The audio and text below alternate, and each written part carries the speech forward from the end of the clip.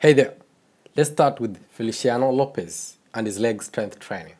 It's no secret that Feliciano Lopez, the Spanish professional tennis player, was known for his impressive athleticism and powerful shots on the tennis court. Leg strength is of paramount importance of tennis players as it enables them to generate explosive power to their shots, maintain balance, and swiftly move around the court. So, one of the primary leg exercises that he incorporated into his training routine was box jump. There are plyometric exercises that target the leg muscles, particularly the quadriceps, hamstrings, and glutes. These exercises involve explosive jumping onto a box or a platform, then landing swiftly and immediately jumping back down. These workouts improve explosive power, lower body strength, and muscular endurance, allowing Lopez to generate more force in his shots and quickly react to his opponent's moves. Another key component of Lopez's legs training was the treadmill. Running on the treadmill helps building cardiovascular endurance, which is essential for tennis players who engage in long matches. Additionally, running at a varying speed, and inclines on the treadmill challenges the different muscles groups in the legs, improving the strength and endurance. This exercise also enhances footwork, coordination, agility, and enabling Lopez to swiftly cover the court and respond to shots effectively. Squats are yet another integral part of Feliciano Lopez's legs workout routine. They are compound exercises that target multiple muscles simultaneously, including the quadriceps, the hamstrings, the glutes, and even the core. By performing squats, Lopez strengthens the muscles responsible for explosive movement, stability, and balance. These benefits translate directly to his performance on the tennis court, where quick bursts of power and precise footwork are deemed crucial for success. So, in addition to these intense squats, lunges, and another exercise that Lopez incorporated to his target his legs compressively. Lunges primarily engage the quadriceps, hamstrings, and glutes and calves. They not only build the leg strength but also improve flexibility, stability, and coordination. Lunges are particularly effective for propelling the movement involved in lateral and forward movement on the tennis court, allowing Lopez to navigate the court smoothly and reach wide shots efficiently. So it's worth noting that Feliciano Lopez leg strength training was not only limited to this exercise alone. Like professional athlete, his training routine likely incorporated a variety of exercises and technique to achieve a well-rounded leg workout.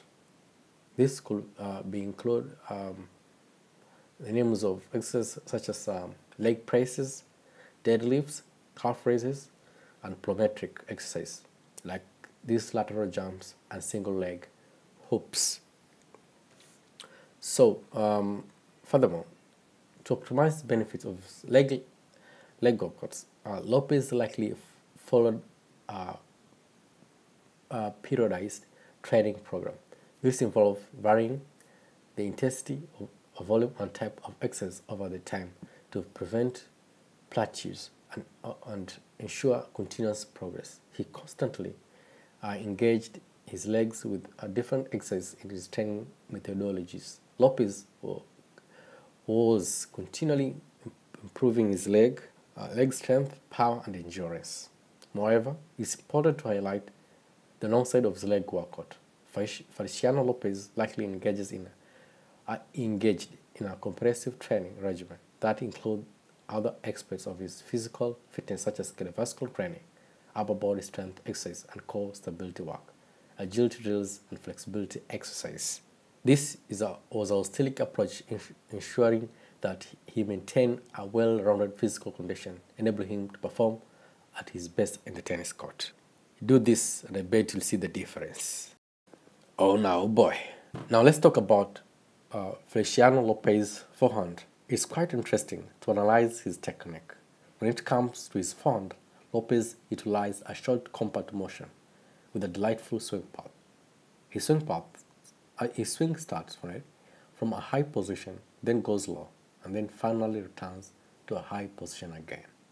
This particular motion gives his forehand a unique quality. One thing I've noticed about Lopez's technique is how well he keeps his head still during contact. It's essential for maintaining control and accuracy in shots. By keeping his head steady, he ensures that his eyes remain focused on the ball, allowing him to make precise contact. This contributes to the consistency and effectiveness of his forehand. Another aspect worth mentioning is the use of the so-called lag effect in his forehand. Lopez positioned his forearm muscles into a pre-stretched position just before making contact with the ball. This action creates a cold energy in his arm, which is then released upon impact.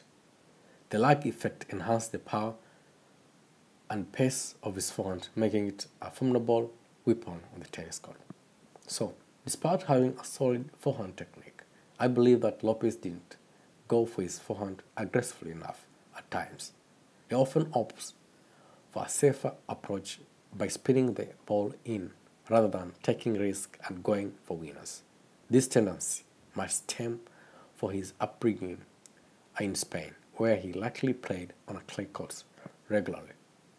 Clay courts are known for favoring a more defensive style of play, as a slower surface encourages players to rely on topspin and patience. Growing up in that environment, it's possible that Lopez became accustomed in playing with controlled spin, which he now carries into his game on the other surface as well.